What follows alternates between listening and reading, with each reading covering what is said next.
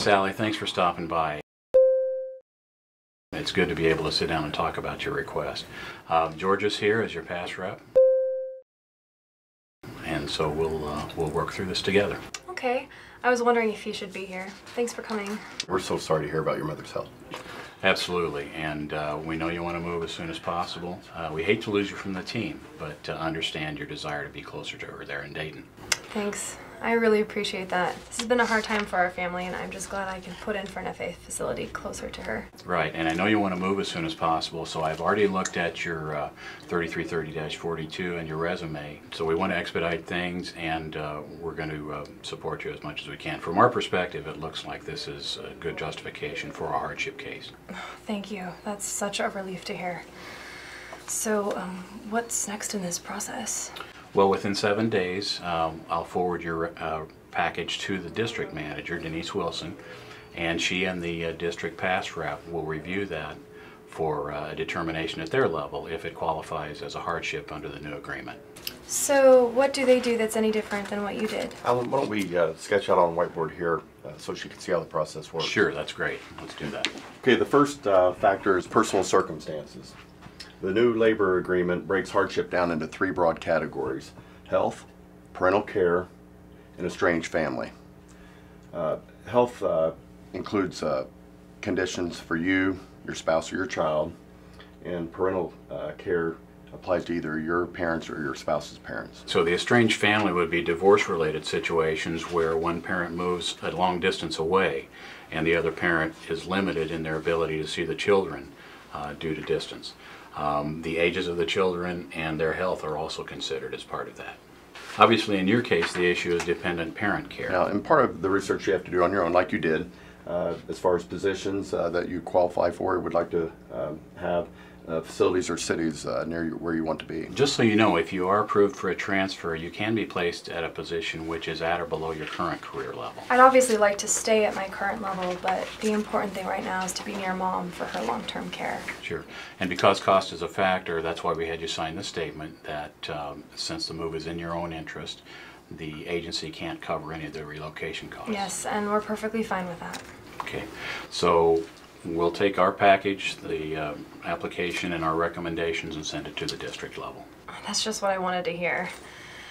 So if the district manager and the pass rep decide that my situation qualifies for a hardship, what happens next? So they have 7 days to forward their recommendations on to the hiring managers in Dayton, and if they make a selection, if you're selected for the position, then we'll release you as soon as we can.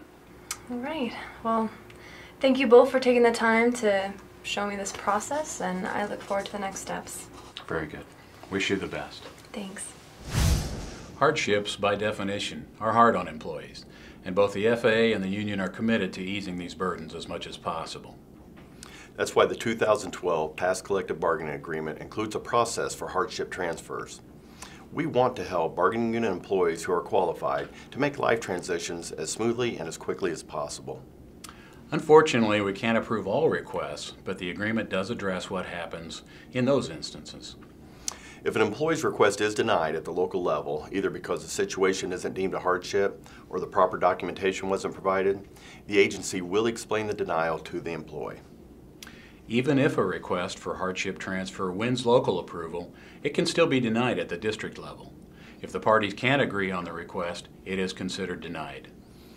But regardless of whether a hardship request is denied, the bargaining unit employee is still eligible to file an employee request for reassignment under normal procedures. If the FAA can't accommodate a request because of staffing, we'll keep the hardship request active for 15 months and review it every 6 months. The agency will tell the employee each time it revisits the transfer request. Bargaining unit employees have the right to reject any alternative jobs that are offered during this process. Notes will be added to the file each time that occurs. Jobs will be awarded on a first-come, first-served basis if multiple hardship requests are received for a single vacancy. Any grievances arising from the hardship transfer process must be submitted in writing. Apart from hardship cases, bargaining unit employees can request reassignments outside the normal vacancy process. Let's take a look at how that works. Hey, Ben. Hey, Al. How you doing? Good, good. How you doing? Good to see you. Ben was just here talking about a possible request for reassignment. Yeah, he was telling me about that. Okay, great. As you know, I'm from Indiana, and I still have a lot of friends and family there, so I'd like to move to a facility where I can be closer to them. What would I need to do?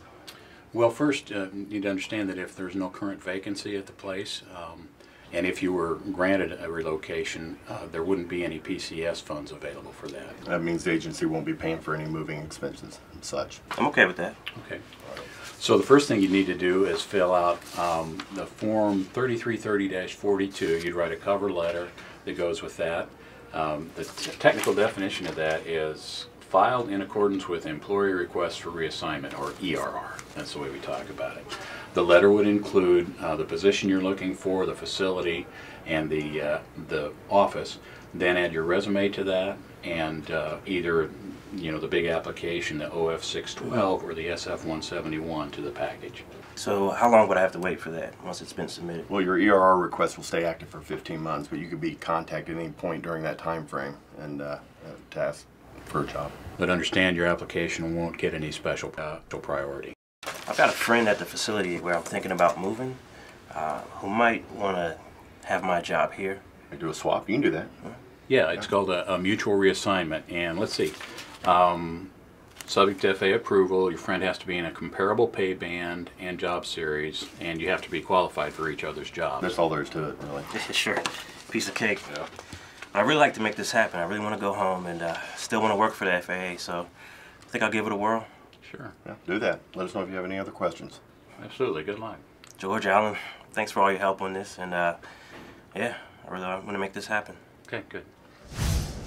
Now let's cover one more part of the labor agreement, Article 84, which deals with duty location and preference for airway transportation system specialists.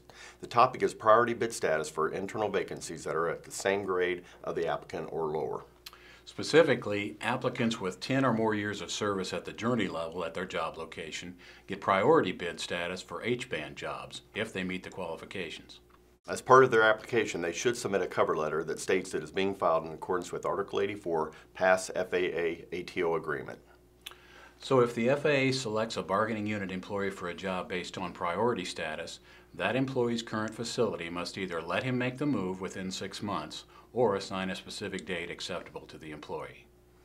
Management also still reserves the right to fill vacancies from any appropriate source. And that's about all there is to it. Yeah, we did good, didn't we? Yes, we did.